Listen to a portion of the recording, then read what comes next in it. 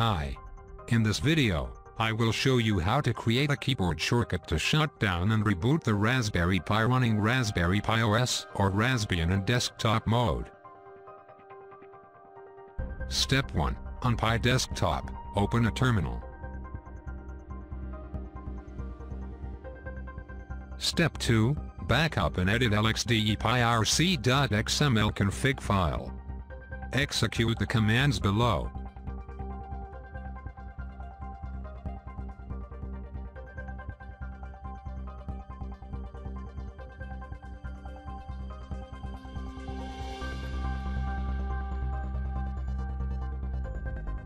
Step 3. On VI mode, type / and search for a chainQuitKey keyword.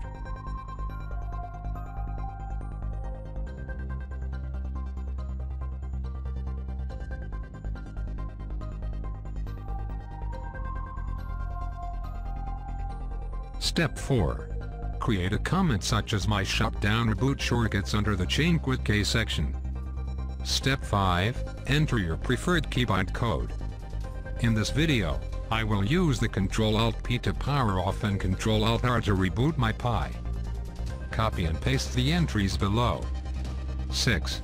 Save the file by hitting Escape key, then type :WQ!, then hit Enter on your keyboard.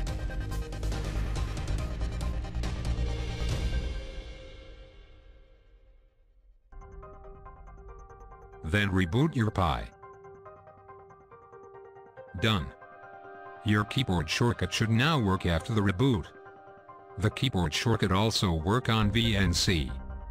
If you like this video, please support this channel by hitting the like and subscribe button. Thank you.